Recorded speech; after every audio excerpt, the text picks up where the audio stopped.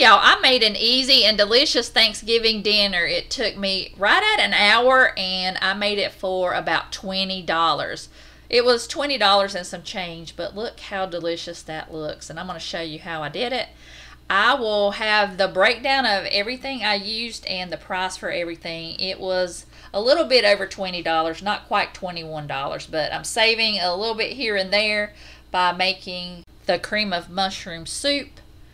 I'm going to make it myself, and I'll have that recipe linked down below. I'm also going to make a dessert and just make rolls with those crescent rolls, so that's going to help in my price too. And I did buy this turkey breast for $15. It was almost $15, but I'm only going to use half of it, and it will just need to be heated up. And I'm going to start on the cream of mushroom soup. This was really easy and really delicious.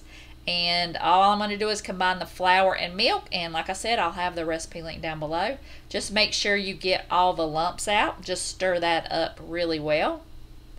And then we're going to start on the mushrooms. And what I'm doing is I'm not going by the recipe here. I'm going to saute my mushrooms to give them a little bit more flavor.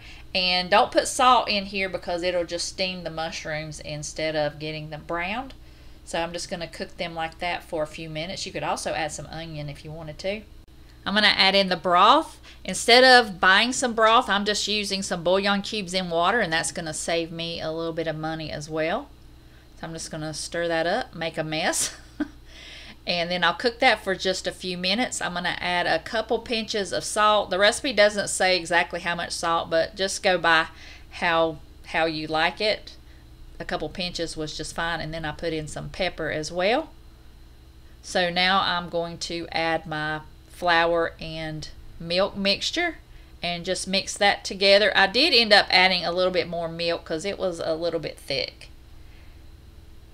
So just stir that together, and then I'm going to start on my turkey breast. I just cut it in half. I'm not going to cut it into slices so it doesn't dry out, so I'm just going to cover it in some aluminum foil and let it cook in the oven until everything else is ready. It's already cooked, so all I wanted to do was heat it through, and it'll just cook with everything else.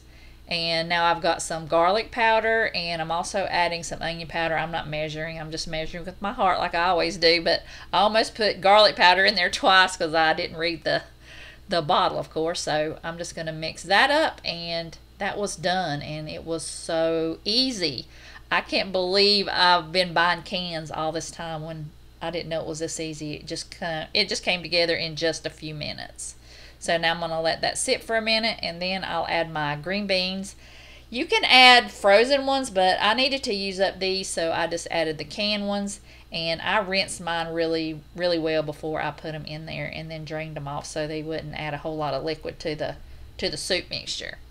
And I also like to add my French fried onions in the soup mix with the green beans and put it on top. So I'm just going to add a little bit there and stir that together.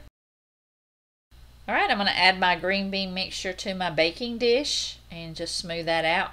And if you didn't have the French fried onions, you could always use breadcrumbs. Panko breadcrumbs would be really good in this too. So I'm just going to top it with the French fried onions, and we'll put it in the oven and let it bake till it's bubbly. And here I'm just making some more bouillon, and I did put some butter in there per the package directions. I'm just going by the directions, but I'm just going to bake it instead of doing it as a stovetop stuffing. So I'm just adding that broth and the butter mixed together. I did add a little bit more water because it seemed a little bit dry, and I wanted to make sure it had enough moisture in it because I'm going to have it in the oven. And I love stuffing in the oven because you get all those crunchy bits, and this did not disappoint. It had lots of crunchy bits on it. So I'm just going to mix that together, and I'll put that in the oven with everything else, and we'll start on the sweet potatoes because those are my favorite part. They were a little bit softer than what I thought, so I just kind of mashed them down in the pan, and I'm going to add a couple tablespoons of brown sugar.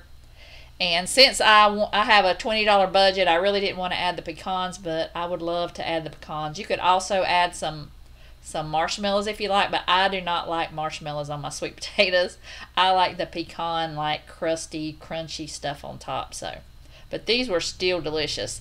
And I also added some pats of butter on top, and then I just added that to the oven and let everything cook together. And now I'm going to start on the cream cheese crescent rolls. These were so good. This was like a cheesecake filling. And I just had a half a block of softened cream cheese, and I'm going to add 2 tablespoons of brown sugar to that. And I'm also going to add some cinnamon. And I'm just not going to measure. I'm just going to measure with my heart again.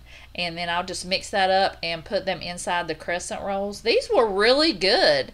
I was surprised, and I ate a lot of that cream cheese mixture after I put them in the crescent rolls since I only had 4.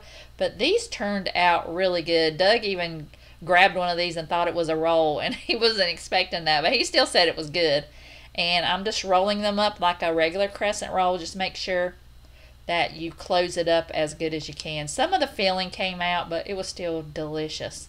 And just put those in the oven and let them bake just like a regular crescent roll.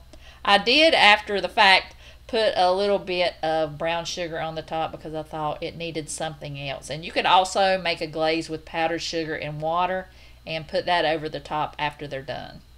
Alright, now my turkey's out, so I'm going to start on my gravy. That's the last thing. And I've got a cup of water. I think it was cold water. And you want to mix that up and get out all the lumps. And then you'll turn on the heat and heat that up and just keep kind of stirring it. Make sure it thickens up and it doesn't have any lumps in it.